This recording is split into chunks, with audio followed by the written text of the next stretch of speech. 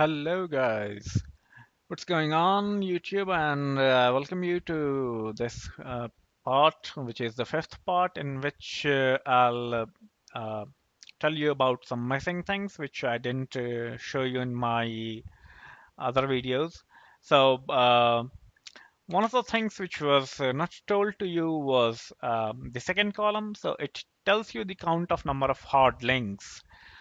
I wouldn't go into hard links or symbolic links right now. So if you want, you can take a note that it has a count of hard links.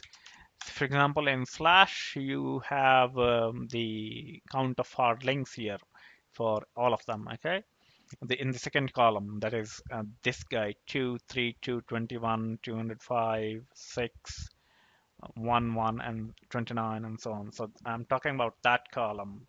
Okay. So that is the second column. Now, second thing I didn't tell you in one of my videos was umask. So umask is a built-in command. Okay.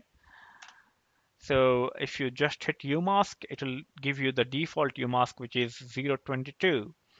So if you remember, I had created a file. So I'll create it again. So default umask is applied. So you see it has got RWRR permissions. So it change the umask for the current shell. I'll just say umask 0, and then you can see that umask 0 is there. Now if I create another file 2, then you will see its permissions are rw, rw, rw. Now if you create a directory also abcd, then you will see its permissions are way different than other directories. So see it is rwx, rwx, rwx. Usually you should not set umask to 0. The default umask is quite safe. Okay, and it is set for a reason that others should not be able to change your files or directories. Although if you want, you can disable even read permission for them, or the execute permission on a directory. Okay, so these things were missing. Now, as promised, I will show you how to edit a file. So one of the key things in the life of a programmer or a new person is how to create a file. So one of the basic editors is Gedit, which I'll show you. If you're a beginner, you should stick to Gedit. So it comes installed by default. You can hit Alt F2 and then type Gedit. So there you go, you have menu, so you can say new. You don't really need to say new, there is a file. So I can say my name is Shiv, okay, and then I can save this file in this folder. Okay, I'll save it in ls, and I'll say it, I'll name it test.txt. So gedit is quite versatile editor, and uh, it is very useful also for programming. Okay, now one thing you will see is okay, so if you see its preferences, so you have got these preferences here.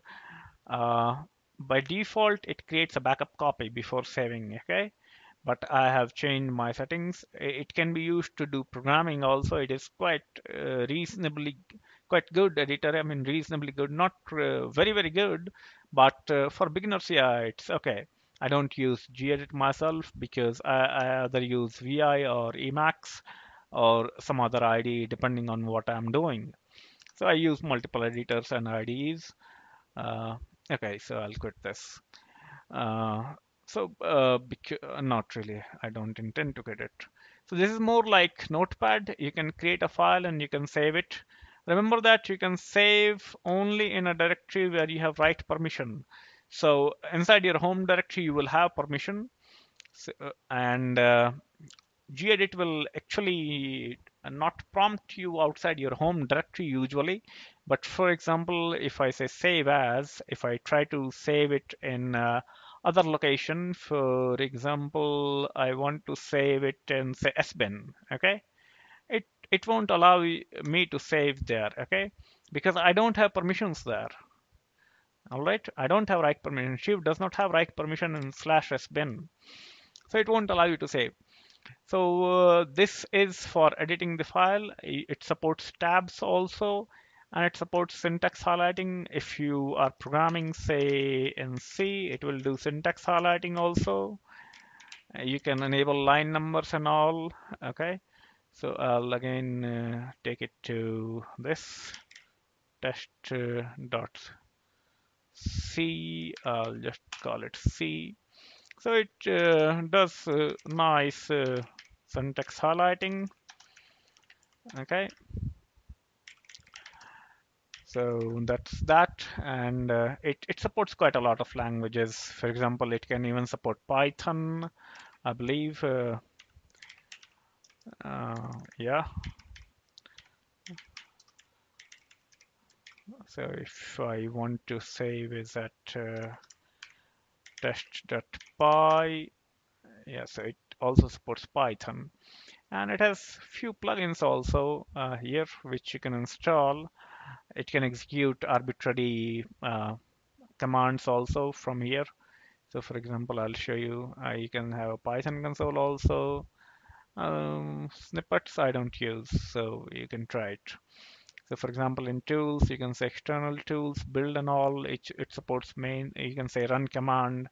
So you can say ls. So you see, it shows you what is there in ls directory here.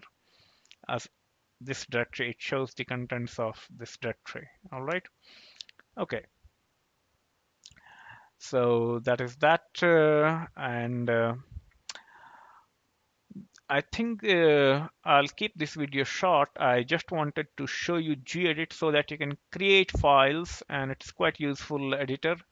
And I'll continue on commands because this series of videos is basically going to focus on commands.